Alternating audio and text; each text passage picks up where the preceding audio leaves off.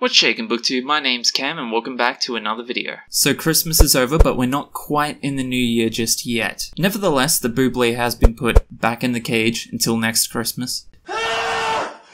And you know, 2019 came with its normal hefty load of disappointments, no doubt.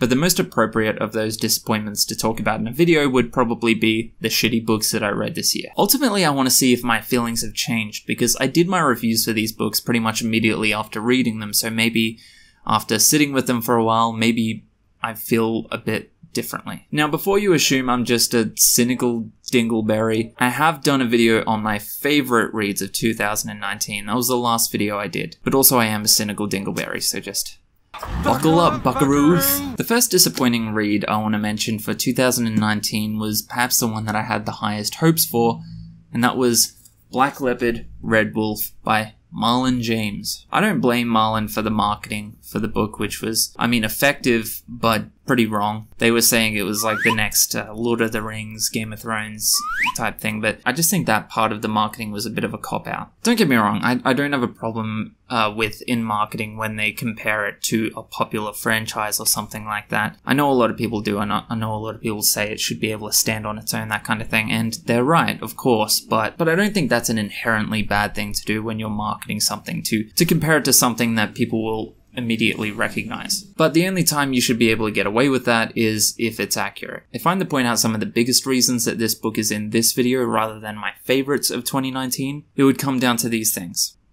The anti-chronological, formatting of the story was just extremely confusing and lost me pretty much at every turn. It's very hard to enjoy a story when you have no fucking idea what's going on. A lot of the characters in the story were either over-explained or under-explained. We either got too much or too little backstory for them, and a lot of the characters would pop in and out of the story just for seemingly no reason whatsoever. The motivations for the quest felt pretty much non-existent. I really couldn't bring myself to grow any attachment to them because I didn't believe that they wanted to be doing what they apparently were doing in the story. But the worst part of this whole book, the part that just, it kind of, I get it, liking things is subjective, but one of the main things that kind of boggles me as to how this book still got as popular as it did is just how, gross it is, unnecessarily gross. I want to make it very, very clear. I am 100% fine with exploring dark and uncomfortable themes in books, especially books like this, like fantasy, where it's no holds barred. This book ticks off pretty much every trigger warning you could ever imagine for any story, and that itself doesn't bother me. That's fine. But the problem is, most of that, edgy, triggering stuff serves no purpose whatsoever to the actual story or the characters or the plot. It's just there, and it's just hard to read through, and once you read through it, you're why? Why did I have to read that? What was the point? Why?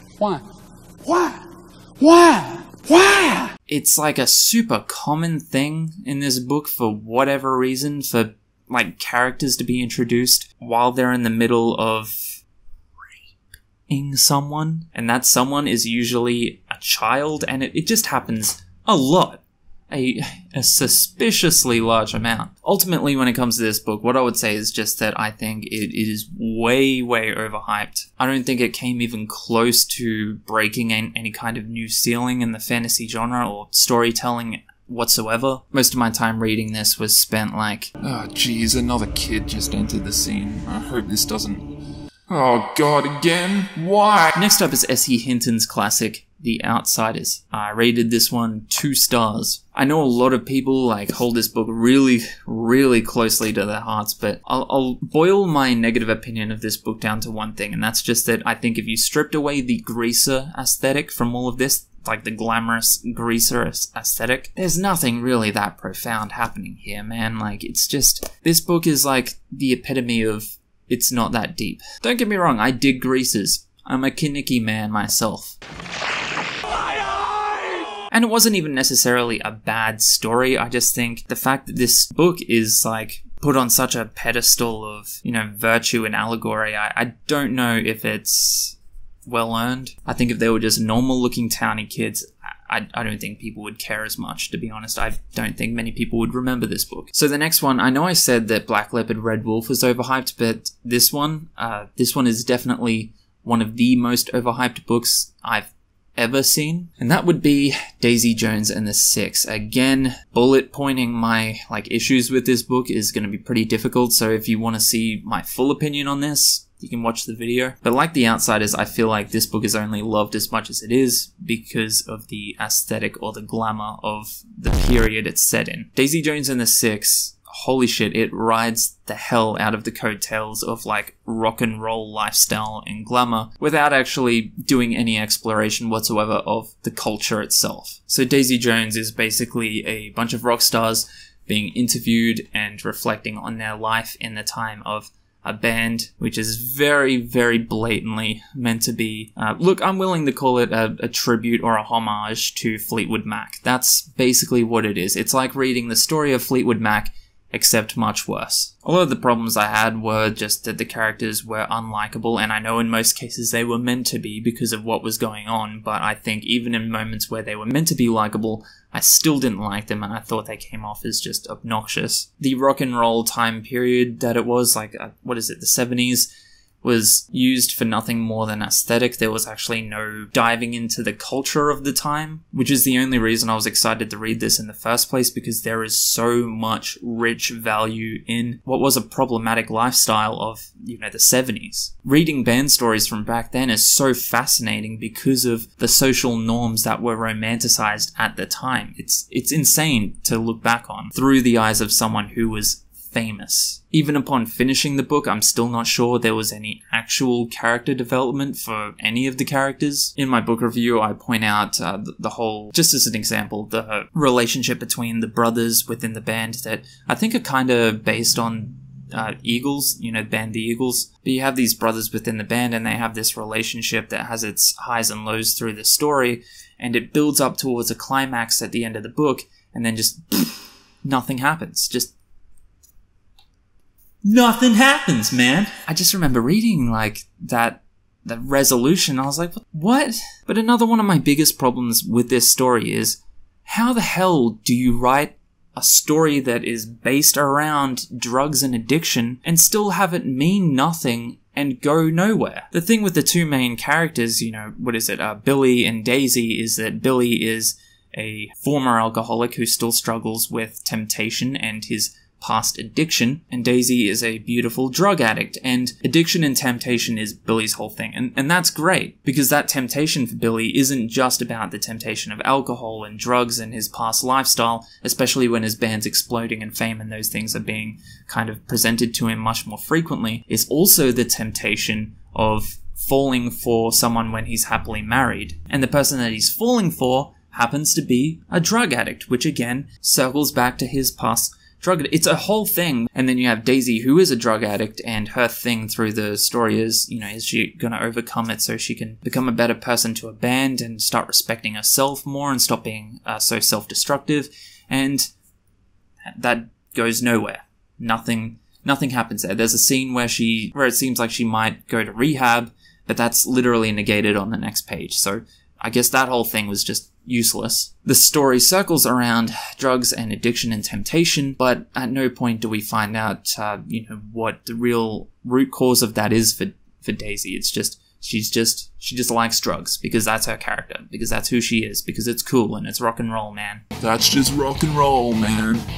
Duh. Like I said, I just don't get how you write a whole book about addiction and temptation and have it go absolutely nowhere. So the next one is called, and it has a pretty long title, bear with me. It's called I'm a Therapist and My Patient is Going to Be the Next School Shooter.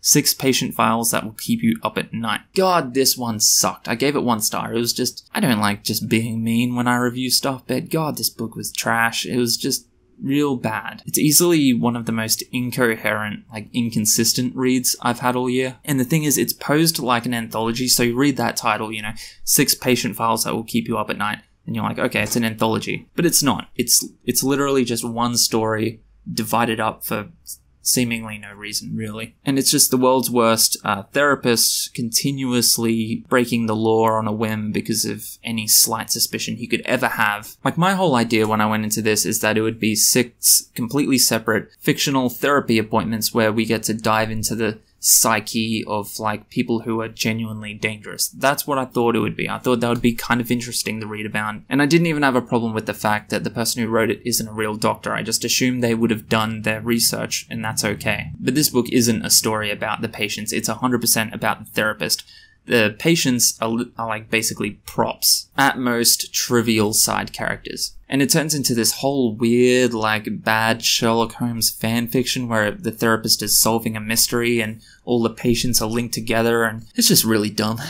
It's really dumb. His biggest problem is that he jumps to conclusions like nobody's business. During this mystery, he'll get a clue, which isn't a clue, and it's obviously not a clue. And he's like, I've solved the case. And this happens like 10 times through the book. And it always ends badly. And then he's like, oh, I was wrong. But I'm still smart, and I can still figure this out. At one point, he immediately suspects his assistant of being the bad guy for almost no reason, just on the flimsiest bit of evidence I've ever seen. And fucking socks the guy in the mouth.